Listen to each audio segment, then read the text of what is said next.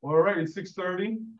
Welcome everyone to today's community conversation with Silvia Moreno Garcia. My name is Adolfo Bejar Lara, and I am a faculty member at SUNY Newburgh. Before we begin, though, I just want to thank the staff here at the Newburgh Free Library for all the work they put to organize this event tonight. Especially, I want to thank Yoli Abella, Patty Sussman, and Chris Price. Their enthusiasm and commitment to working with community here at the Newburgh Free Library is very inspiring. You know, they're always committed to provide services and to make literature and books accessible to everyone. And I really admire them for the work that they put into this mission. I want to talk to you about our guest today. Silvia Moreno Garcia is the author of 8 books, including the critically acclaimed novels Mexican Gothic and Velvet Was the Night, right? Which, by the way, are available here at the library if you want to check them out. We have them in the catalog, along many other books by Silvia Moreno Garcia. Silvia Moreno Garcia's work inhabits multiple genres, including horror, science fiction, fantasy, and historical fiction. In her latest book, The Daughter of Doctor Moreau, for example, Silvia Moreno Garcia crafts a novel that explores the relationship between the human and animal world and invites readers to reflect on historical and contemporary social issues that arise from colonialism, classism, and sexism through the lens of fantasy and historical fiction. Her distinctive style, characteristic for its unique way of crafting narratives that are both thrilling and complex, makes Silvia Moreno Garcia, in my opinion, one of the leading voices of contemporary Latina and Latin American literature. Please help me welcome Silvia Moreno Garcia. Thank you, Silvia, for joining us tonight. We're really, really thrilled to have you here in this conversation with the community here at the Newburgh Free Library. As I was mentioning earlier when we were talking, the idea is to have an open conversation with the community. So I will start the conversation, but I want to invite those who are joining us virtually to send us your questions through the chat so that we can have a conversation, an open conversation with Silvia, to get to know her and her work and, you know, build community, because ultimately that's what we're interested in here. Building community through reading and through literature and literacy. So, Silvia, again, thank you for joining us.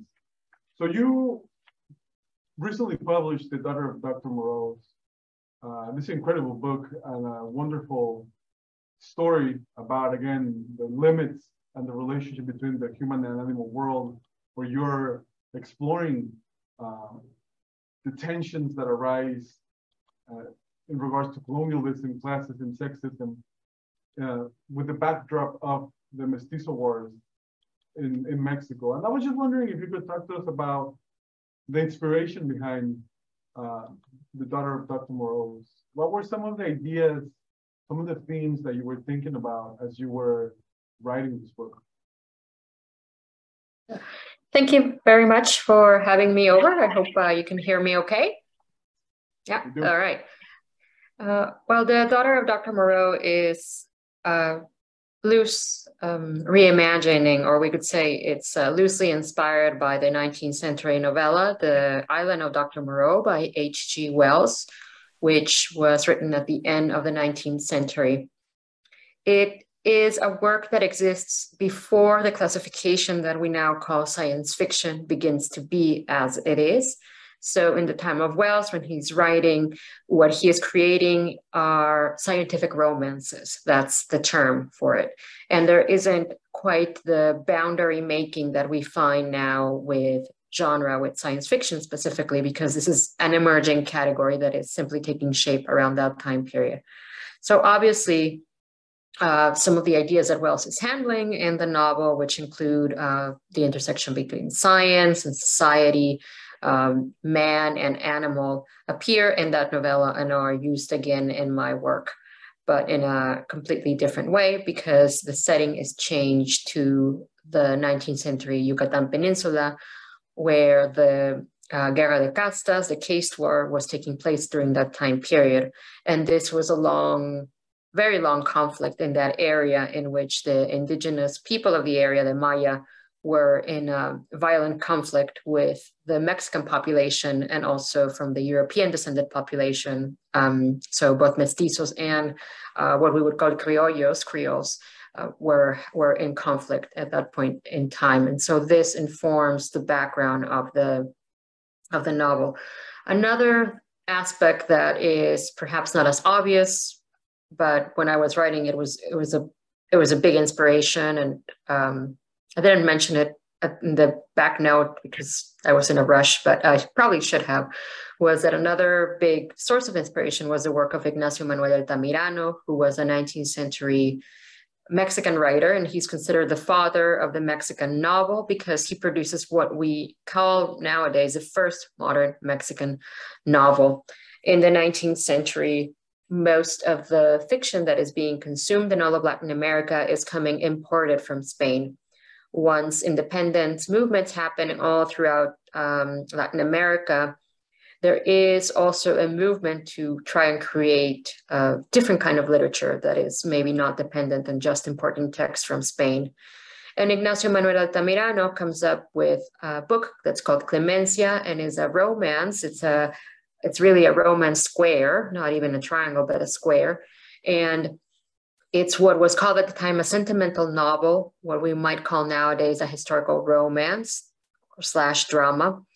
And the reason why it's interesting is because Ignacio Manuel Altamirano is taking a popular form of European type of writing, the type of romance that he's trying to imitate, but he's localizing it and setting it in Mexico.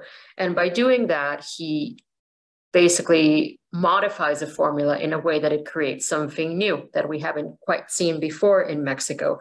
And this is also happening and being echoed in other parts of Latin America, where other authors are coming up with their own kind of romance or adventure narratives that are heavily inspired by people like Sir Walter Scott or others, but they are anchoring them in Latin America. And in doing that localization, again, something is happening to literature, and it is the proto-literature of Mexico, of Latin America, that you're seeing emerging there. So I was looking at two different strands of literature that are poised at a point in time in which things are shifting. Boundaries are kind of being discovered, haven't quite been discovered or drawn. Things are taking shape and are sort of amorphous. So you're looking at the beginning of science fiction, and then you're looking at the beginning of Latin American fiction. And that's what I was trying to kind of go back to and play with, were some of these two dual narratives. And I really do that. The novel accomplishes that by bringing these two emerging genres together and allowing for something completely new to emerge, which I think is, I think one of my favorite things about this novel, right? Bringing this historical fiction, this scientific kind of lens in conversation with this romantic novel. And I think you kind of already answered part of my follow-up question, which was, what kind of research do you conduct when, thinking about a book? And more specifically, I was thinking, how much does the research that you're doing or conducting tell you what you need to be writing, and how much the writing that you're doing tell you what you need to be researching? And if there's a balance in that, or how do you go about that when writing and thinking about what you're writing? Yeah, there's I call it textual research, which is when I go and I look at, if I'm looking at a genre that I'm trying to play with or imitate or reimagine, like Mexican Gothic or like The Daughter of Dr. Moreau, I'm going back and I'm reading a lot of fiction from that era that falls in that category. So I didn't only read The Island of Dr. Moreau. It was one of the books from the time period that I read, but I read some other stuff that falls in that kind of early science fiction mode. And Wells was obviously a cornerstone for that work. With Mexican Gothic, I read a lot of Gothic fiction and some I reread, some were things that I have already read and that I would be reading again and refreshing my mind. And other stuff was stuff that I hadn't tackled before and that I was looking at for the first time. So I hadn't read, for example, Dragonwyck, which is an early Gothic romance of the 20th century. And I looked at that when I was looking at Mexican Gothic and kind of seeing how people are writing in that time period and what their concerns are, how that is working on the page. And then comes the historical research. In the case of the Daughter of Dr. Moreau, I had a really good grounding and understanding of 19th century Yucatan and the conflict that is happening there. But I went and looked even deeper and looked at other aspects and things that I hadn't thought about. There's all the mega aspects, and then there's all the small aspects of things like, how much did something cost in such and such year, and all that kind of stuff, versus the mega aspects of what's the political situation in a certain time period and region, what's going on here. So in the case of Moreau, I was looking a lot about papers and books that have been written about the case war, about Yucatan. I was also looking at primary sources. I was looking about stuff that was written during the time period about what is happening in the region, both from foreigners and from locals. So obviously, when you have a conflict going on, this is being reported in newspapers and magazines of the time, and you're seeing what people are thinking in this time and what they're saying, and it becomes very interesting to see what you're saying when you're in the time period, and later, when we kind of analyze it more than 100 years later, how you're thinking about it. So there's some of that going on, map research to see what things look like from above in terms of topography, in terms of flora, fauna, what's growing in that area, all that kind of stuff. And the kind of research that I do is I always say it's coloring is what I call it. You do enough research until you think that you've eaten enough information and you can turn into a butterfly. So some people that I know, they do too much research and they don't know when to stop, and so they don't really write anything. And when I'm at a point in which I feel comfortable, I start writing. And I'm still doing research normally in tandem with that. So I've read a bunch of books, but I'm maybe reading even more books, or if I find another source, which happens really commonly for me. I just found 3 more sources of something that I'm working on right now, and I read them last week, and I might or might not use any of that for what I'm working on right now. But as I'm working, I'm still reading and doing some of this work. But I already have, I think, a solid foundation, and then I kind of build up on top of that. But so, yeah, I caterpillar it, and I do like to read stuff that was published in the time period, if it's available, if there was writing in that time period. So I did read a lot of 19th century stuff, like I said, Altamirano and some other people. And when I've been in a time period in which there's visual media, I might be looking at things like movies that were in the time period, or bits of film or TV reporting, or photographs, or all that kind of stuff. In this case, there were no movies, but I was looking at fashion plates, because there were the beginning of fashion magazines begins kind of in the late 1800s. And so you do have a really wide collection of fashion magazines and fashion plates that allow you to see more or less how people are dressed, what's fashionable in the time period. And then there's obviously other types of art, like paintings. And if you go to a museum and you see some of the artifacts that might have been used in a certain time period, then you can get an idea of how people maybe adorn their homes, or all that kind of stuff. But that's part of the work. And depending on the work, it depends how heavy it leans towards one type of research or the other. So some periods in time have been studied quite a bit. And so there's a lot of research that is easily available, and others have not. And so it becomes a bit more excavation. That's great. I really like this metaphor of the caterpillar, because that's the chicken and the egg situation, right? When do you know that you know enough so that you can write something? And I find it very illuminating that you use that metaphor, and you become a butterfly, and you feel like you can finally write. I have one last question before I open the microphone to the community. I was thinking, about what is it that draws you to write at the crossroads of, science fiction, fantasy, historical fiction, horror, right? In other words, what do these genres allow you to do when you conceptualize a book, or when you're thinking about the story that you want to tell that perhaps another genre might not allow you to? In the best of cases, they give you a certain aesthetic freedom, and they eliminate certain boundaries that might be present in other kind of situations in the best case scenario. So in the case of something like, The Daughter of Dr. Moreau, you can read a book about the caste war in the Yucatan and get a really good understanding of what's happening in the time period. And that's fine. And I hope people do a little bit of that research. But you can absorb a different sort of narrative just by reading a fiction novel, I think. And it becomes a sort of different experience. And just like, for example, watching a music video or listening to an opera produces a different reaction in the viewer, experiencing, for me, writing fiction that tends to overlap boundaries produces a very specific reaction in me, and brings a sense of happiness or joy that maybe would not be present if I was trying to do things in a completely realist manner most of the times.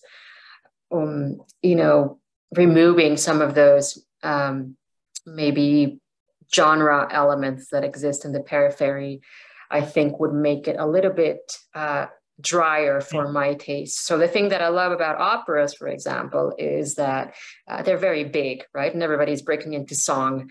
And it's very dramatic. And so you can express really big emotions in a very visible and visceral way that you can't if you were doing it maybe as a stage play without any music and that kind of stuff.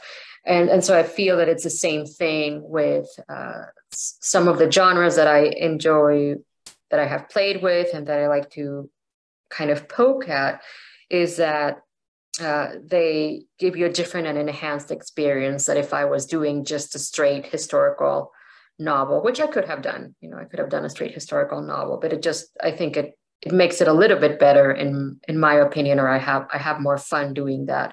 But I am very drawn to all kinds of different media and what each one can do for you. And so, so it's, like an opera or a music video, they can do certain things that nothing else can quite sort of do for you. If you do it right, it cannot be replicated in another form. And for me, it's like, if I do it right, the genre really gives you a different flavor than just a straight drama would give you. I wanna just say that I really like this idea of joy, right? That these genres bring you joy, and I think that's important because I believe that the best forms of imagination happen when we're experiencing joy. And so, if this is important to you, I think it makes a lot of sense that going to science fiction, fantasy is the place where you feel that you can experience this joy. And I agree, like you said, I think these genres are unique in what they allow you to do and what they allow you to explore. I want to open the conversation to the community. You can perhaps try to unmute yourself and ask a question. And if you don't feel like you want to unmute and ask a question on the microphone, you can also write it on the chat. So take it away. This is a great opportunity to talk to Silvia about any of her books, or particularly The Daughter of Dr. Moreau. And let me know if you can't unmute yourself, and so we can try to figure that out. Yeah. Or you can type. That's right. Any questions? Anything really, right? This is just a conversation to get to know Silvia and her work, or to ask any questions that you might have about books that you've read. from her. It won't let him mute. Oh. So let's see if we can figure that out. I think you might want to go to, we're gonna have to go to settings.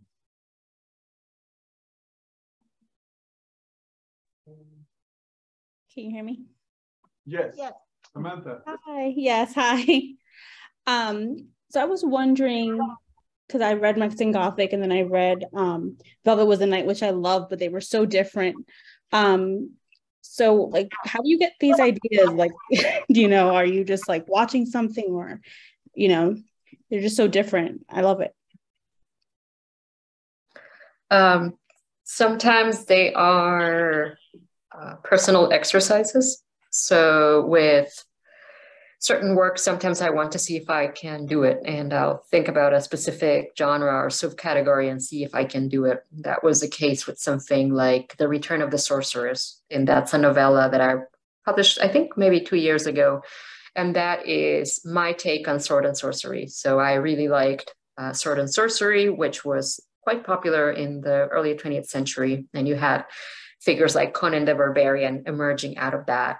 And then in the 1960s, there was kind of a mini revival, and you had people like Michael Moorcock doing Elric of Melniboné and a few others. And nowadays, it's not really popular anymore.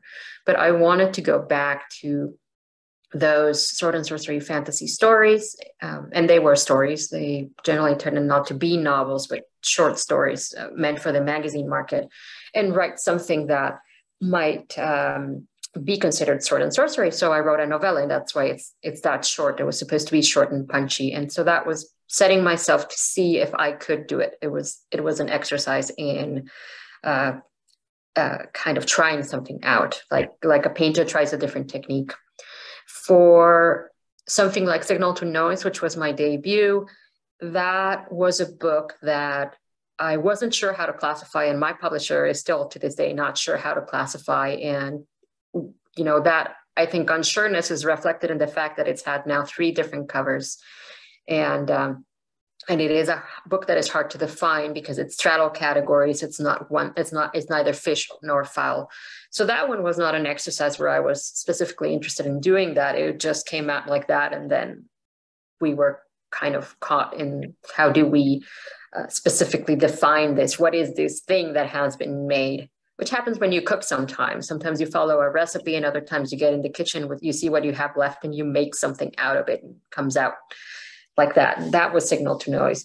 But I do like to genre jump and to switch a lot between one thing and the other. Velvet Was a Night. I wrote another noir before that, Untamed Shore, and Velvet Was a Night. I really like noirs. I wanted to get out of speculative fiction, science fiction, fantasy, and horror. I wanted to move away from that and move for a little bit into the space of the noir for a variety of reasons. But one of them was that aesthetically I was feeling a little bit tired what I had been doing before. So I wanted to try something like that. And that was quite interesting. It does create a series of marketing problems and concerns for the editorial team and the marketing team, because it is not that common nowadays for a writer to genre jump from one title to the other. So in terms of marketing and sales, it makes it a little bit of a more perilous position, but I've done it quite a few times now, and I think, at least for now, I have a publishing house that seems to like me enough that they will allow me to continue to do that, in at least in the next little bit with the books that I have under contract with them, which is a couple more. So, yeah. Thank you for that, Susan. Anybody else?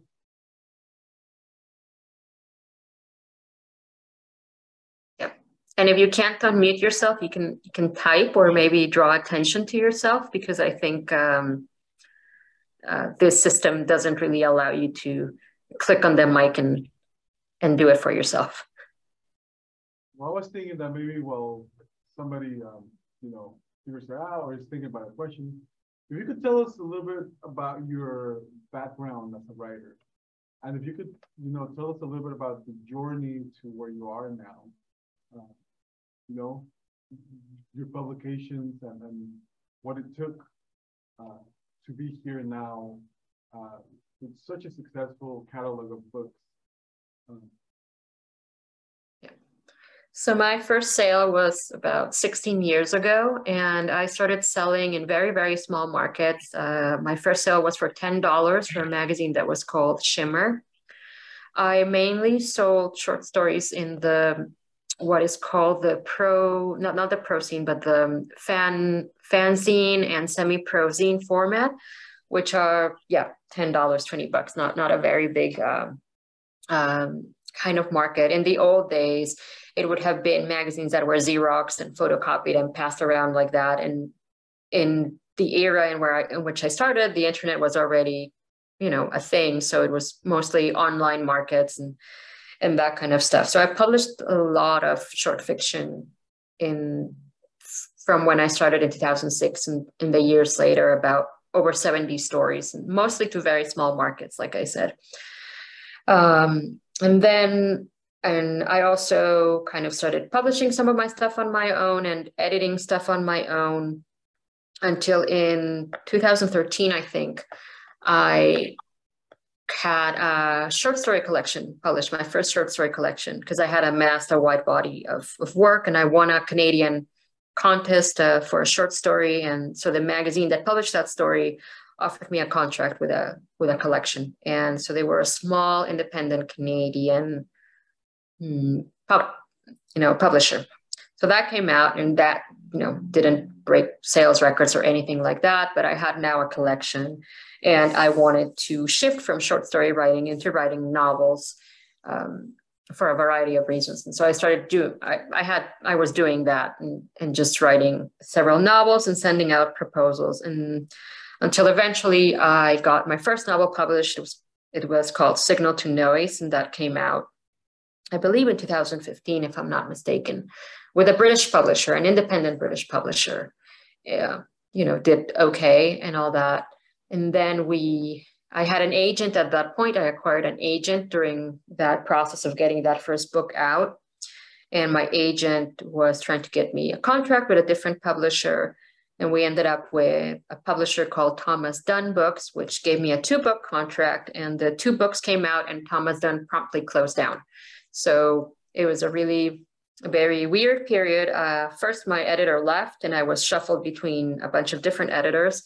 And then the publisher finally closed down. So it closed down. And so now you're out of print, almost immediately upon being published, you're out of print, and you don't have a publisher and you don't have anything. So then again, my agent and I were like, okay, let's do the rounds again.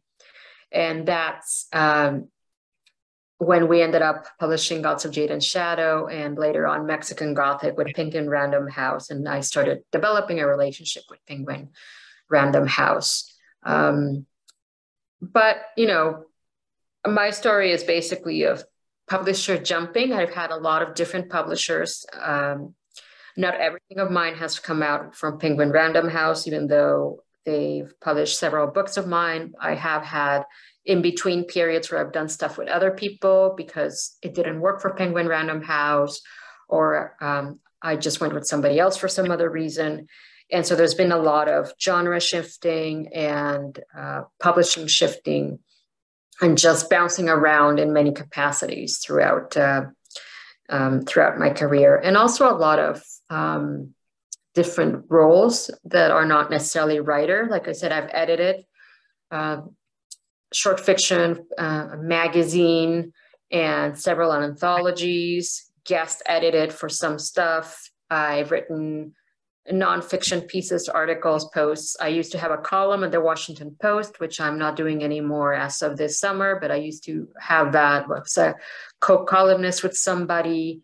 So all these kinds of different roles and different things, and a lot of jumping between spaces.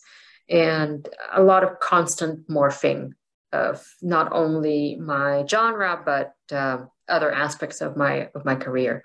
And so it's, it's a different kind of experience being a writer in this time period than it would have been a different kind of experience being a writer in the pulp era or in the 1980s or in the 1960s, when people who I know who are older tell me how it was in the 1980s. I'm like, damn, why wasn't I there? That's when all the big lunches took place. That's when you could make like a huge amount of money in certain categories. And yeah, they would fly you in and put you on tour and all that kind of stuff. And, I exist in a different kind of time period.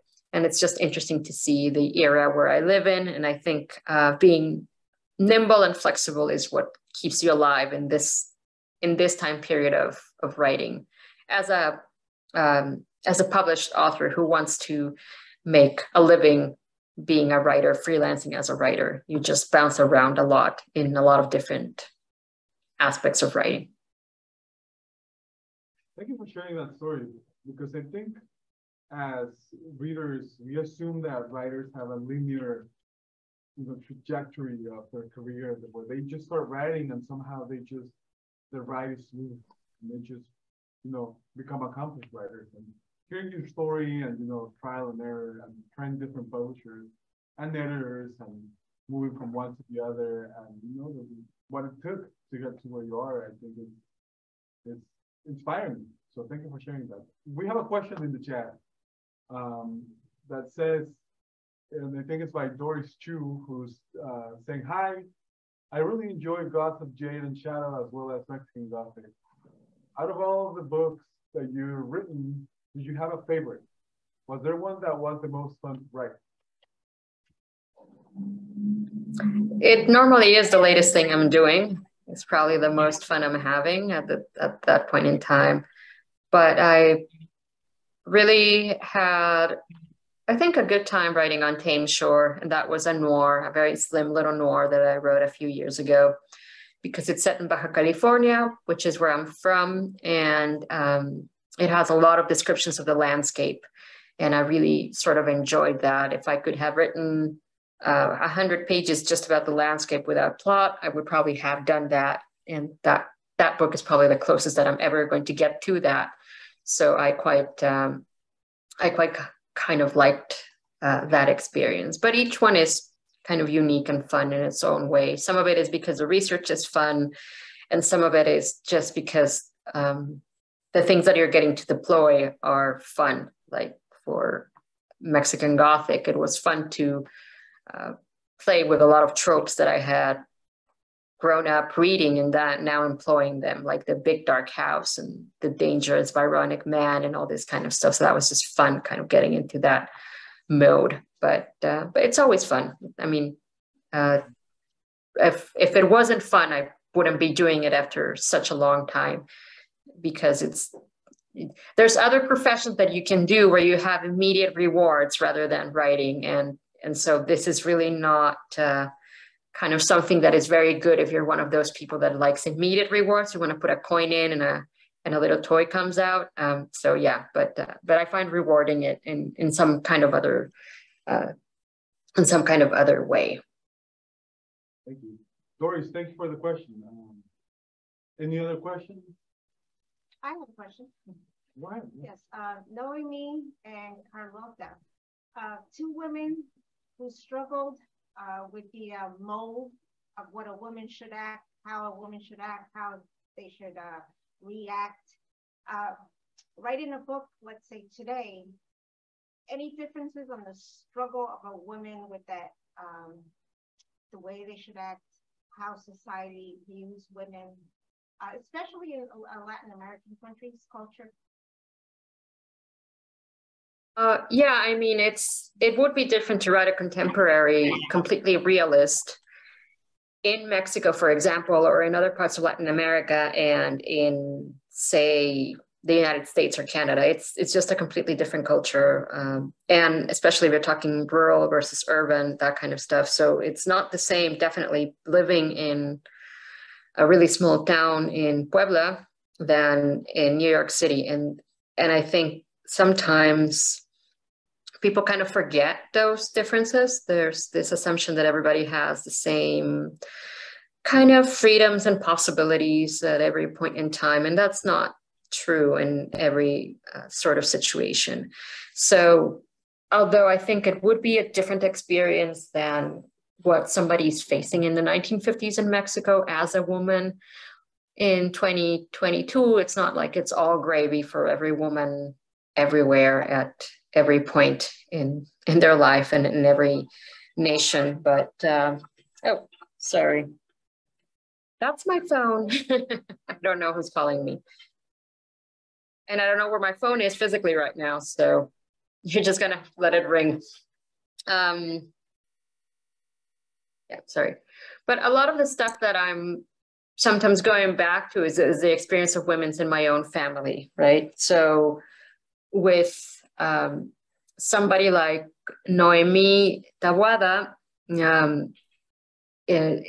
my grandmother, who was a young woman in the kind of 1940s, and yeah, kind of mid 1940s, she wanted to go to medical school, and she couldn't go because her family didn't have enough money, but also her father said she would not be allowed to go, even if by some miracle they got the money, because it would mean that she would go to class with men, right? So she would not be allowed to go to classes with men.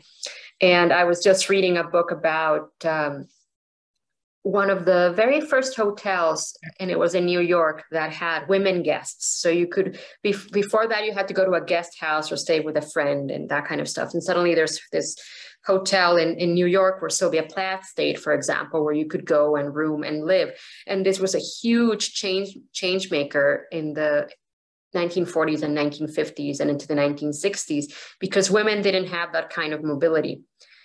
And nowadays you probably don't think about that. Like, what do you mean women that didn't have that kind of mobility? But women, single women, could not check into a hotel by themselves and therefore travel in the same way that a guy could. And those kinds of considerations, when I'm writing women in a different time period, I try to bring them in and not create a world in which I never like it when there's some kind of historical like thing and somebody is like, well, it's the 1920s and I'm behaving just like a woman in 2022. There are certain restrictions and ways of thinking that I try to keep in the background. And although I'm trying to please a modern audience, also making sure that it's not so divorced from the reality and experience that somebody might have had in that time period, that I'm wondering, like, would that have ever happened? Probably not. But yeah, so in terms of history, I do try to think of what the context might have been and what kind of restrictions or freedoms women of different classes and different places might have faced.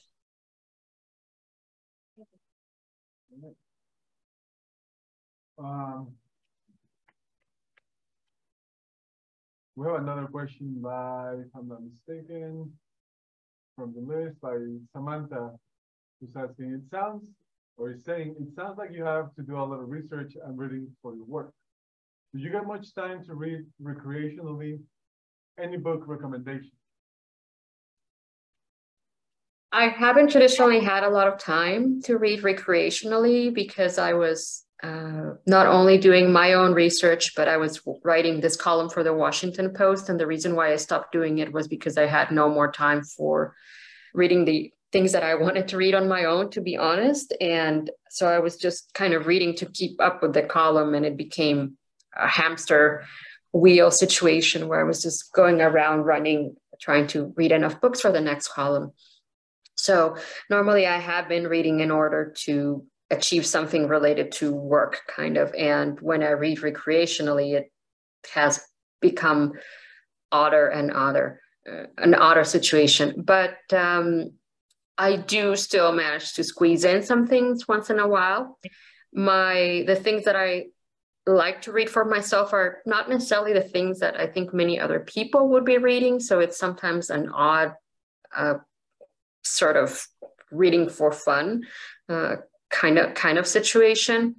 In terms of book recommendations, I always say that the best thing to do is go talk to your local librarian, tell them what you like and see what they say, because everybody's very different. And but if you are interested in speculative fiction from Latin American authors or authors with a Latin American heritage, I did publish a list in this month in October together with Ofra Daily, and it offered a bunch of different books, and you can look it out. If you Google Ofra Daily, Silvia, Hispanic Heritage, it should pop up. And I mentioned people like Samantha Schrebling, who wrote Fever Dream, which is a novella, and Amparo Davila, who wrote The House Guest and Other Stories, and that's a collection of short stories by a Mexican writer that wrote sort of suspense in the Shirley Jackson mode. So there's that one. And I also have things like Tears of the Truffle Pig by Fernando Arturo Flores, and he's a Mexican-American author who did this science fiction novel a few years ago that feels a little bit like the work of Philip K. Dick or Jeff Vandermeer. So if you like any or either one of those authors, then you can check Flores, and he's doing something that's set around the border zone. It's quite interesting. So I do have that list that you can check out. And I've written other lists and published them in other places through time, but this was just for Hispanic Heritage Month, and I was discussing speculative fiction. But definitely see what your librarian or nice bookstore employees suggest and what they have in their collections. In terms of Hispanic stuff, they often don't get as much attention as they should, or they get attention for 1 month of the year. So it's always good to see what is in the library and checking it out, because it actually tells the library system that people are reading it and looking at it. Yes, we had a message of one of the audience members asking if we could share the link, and I think Samantha did the favor of sharing that. Okay, yeah. So thank you, Samantha. Appreciate it. Any other questions for Silvia?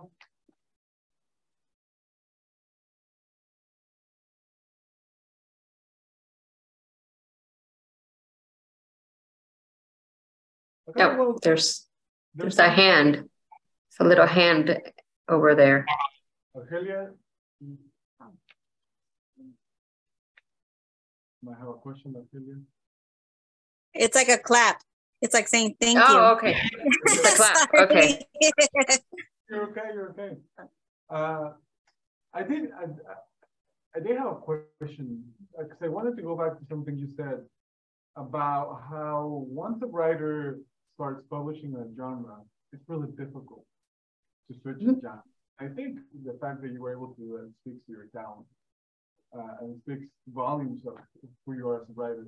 But I was wondering, in kind of that same line of thought, do you feel that there are certain expectations of what a Latin American writer should be writing about? And if there are expectations, how do you navigate those expectations while still staying true to yourself as a writer? Yeah, I think there are many expectations. Some of them are category expectations. For example, Latin American writers and some other writers of color, but especially I've noticed it with Hispanic writers or writers of Latin American descent. There's an expectation that you write a lot of immigrant stories, and especially immigrant suffering stories. And that is kind of considered the one experience that you're an expert on and that you can talk about, and sort of nothing else. So if you want to, for example, write a romance, saucy romance of some type, then there's the thought process that, well, you can't do that. You should stick to your lane, and your lane is this type of story. And maybe they think, oh, you can write magic realism, but it has to be quaint enough, that kind of stuff. And so if you want to write an epic space opera, Star Wars-y like, and you're Latin American or of Latin American heritage, then it becomes really a difficult conversation to have. There are also other kinds of expectations that are more not genre related, but of the text itself. Sometimes I have people saying that there was not enough Spanish in my book, for example, which is very weird for me, because whenever I read a French novel, and then I read a lot of books in translation, it's not like every other word is, oh, I ate the croissant in the very pretty table, and then I went and I got into my voiture and I drove all the way to, that kind of stuff. But I have noticed that, for Latin American authors, there is this expectation that, you put enough words in italics in the text to signify a certain kind of exotifying factor, possibly. There's also sometimes this notion that a book needs to be educational. So sometimes people will complain, it was not educational enough. I did not learn enough about Mexico or this part of Mexico. And so then it's like, I'm not a textbook, I'm not Wikipedia, I'm not an encyclopedia. Why would you think that, you don't think when you open a Stephen King book, you don't think, and you're reading it, you don't think, well, I'm going to get a history of clowns in this novel. You just read this scary book. So there's those kinds of expectations. And there's even more stuff that kind of pops in and crops into the picture. It's definitely not an equal space for that reason, because certain things that there are certain potholes that other writers don't have to face, and that suddenly you discover that they're there and nobody told you there's that pothole. And then you go and you say, well, there's a pothole, and somebody tells you what pothole, and there's like this big gaping hole, and you're like, it's right there, I can see it. And it goes from, those things like how readers treat a text, and also some really weird things about marketing, how somebody is marketed or is not marketed. A lot of conversations that I've had to have with my publishers have been around covers and cover design.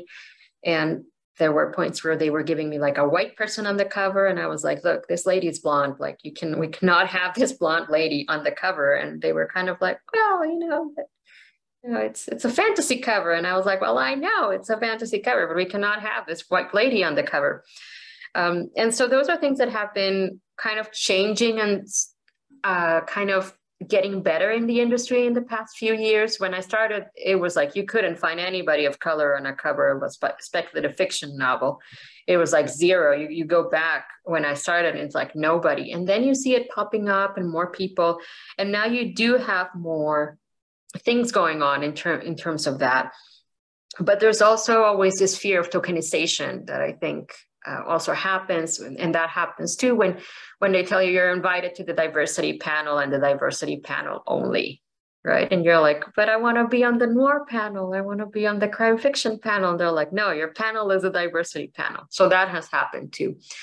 So there's just like a lot of stuff, a lot of things that you have to navigate, and they're both, and a lot of them are unspoken. So you're kind of going in and nobody's telling you this ahead of time, and you're just suddenly kind of finding it out that this is the way business is done, and this is the way things are done, and you don't quite fit in very neatly in that space. But that's also why I switched categories a lot too, was because editors kept saying, you're not like, you're unpublishable. Like, we cannot publish you because we don't know how to market you. We don't know how this book fits. And so then I said, well, if I'm unpublishable, then I'll just do whatever I want, right? If there's no space for me, then I will just not stick to one category. I'll write all kinds of different books. I'll bounce around in different modes. I'll do whatever I want because of that kind of sense of like, you don't quite fit in. I was like, well, if I don't fit in,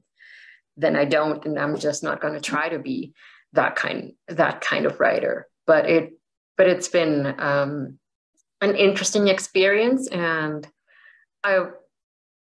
just watching the evolution of both the writers that are appearing now and some of the editorial stuff behind the scenes is just really, really interesting from when I started, just how the landscape is kind of slowly shifting and morphing.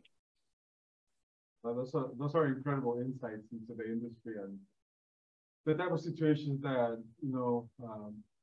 writers of color have to navigate in this industry. That hopefully it'll get better as we move forward. Anybody else Any final thoughts?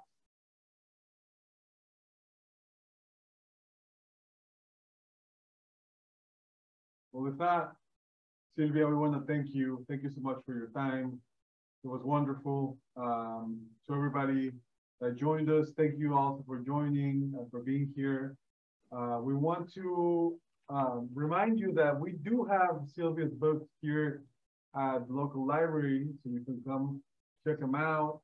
Julie's holding a couple. I have a couple more over here. We have all of them. So if you want to come check them out, we have several copies. And I think we also have access to the ebooks. Yes, so online. also on Libby, we have Silvia's books. And we have audio books as well. So we have different formats. And we do have a couple of them in Spanish as well. So if you would like that, so yeah, so look at our catalog, newburghfreelibrary.org. here they are for you. Silvia, once again, thank you so much and have a good night. Thank you. Thank you. Good night, everybody. Thank you. Take care.